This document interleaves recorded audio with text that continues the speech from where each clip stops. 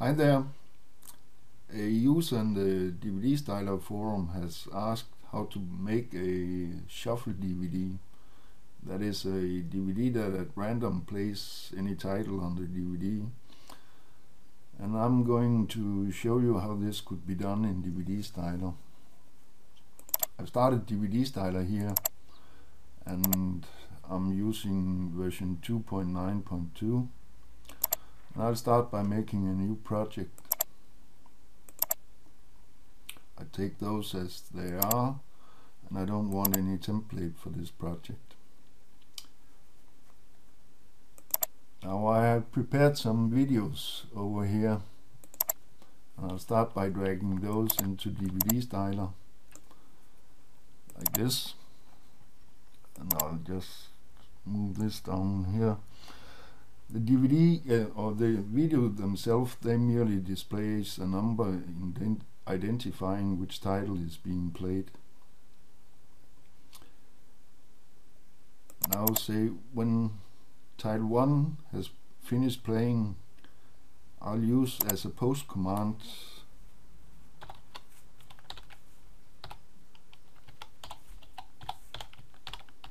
this.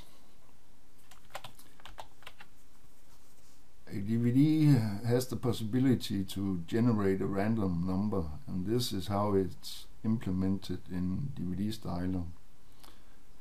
This will generate a number between 1 and 8, and the value is put into register 5.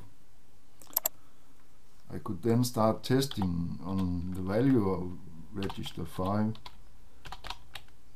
If it's 1, I will jump to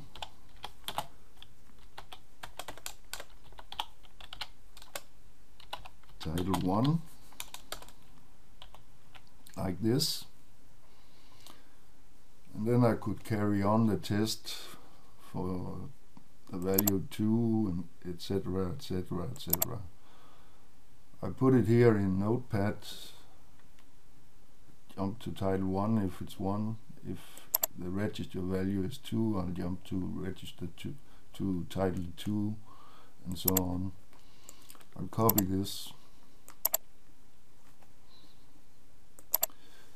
and then I could paste it in here. Okay, that, and I could do so for all my titles.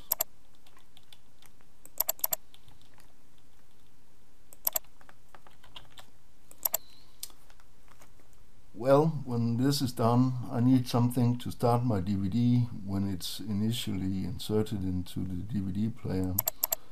And I'll use a pre-command for this menu, and I'll use the same command as I use as post command for my titles.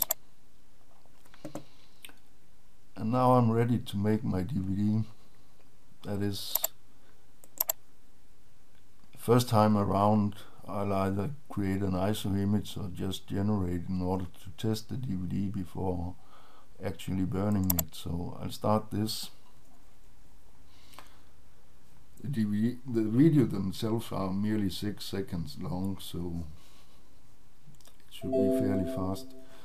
My generation was successful, and if I go over here I have my created ISO image, and I could start testing it. I'll use the VLC player,